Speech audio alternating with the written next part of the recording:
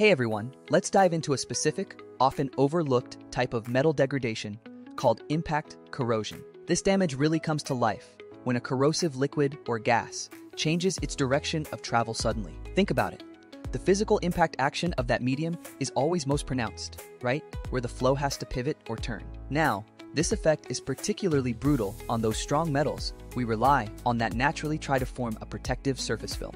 Normally, this oxide or passive layer acts like a tiny, invisible shield, keeping the harsh environment away from the base metal. However, at those critical points where the flow slams into a surface to change direction, that shield gets completely ripped away. Once that protective layer is physically removed, the underlying unprotected metal is instantly exposed to the full force of the corrosion. This forces the metal into a relentless, almost desperate cycle of trying to heal itself over and over again.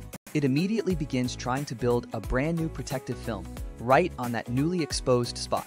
But before that new film can fully stabilize and mature, the next surge of the corrosive flow comes around the bend and strips it off again. This repetitive removal and attempted regrowth process is what leads to that severe, localized corrosion we call impact corrosion. The result isn't uniform rusting. Instead, you see deep pitting or severe erosion concentrated exactly where the fluid turns.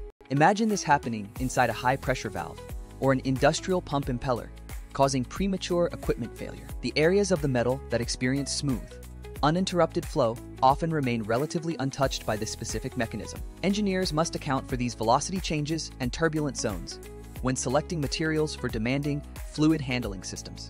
So remember, for films forming metals, the direction your corrosive medium takes is just as critical as its chemical makeup. Understanding this dynamic interaction is key to designing long-lasting, resilient industrial assets that stand the test of time.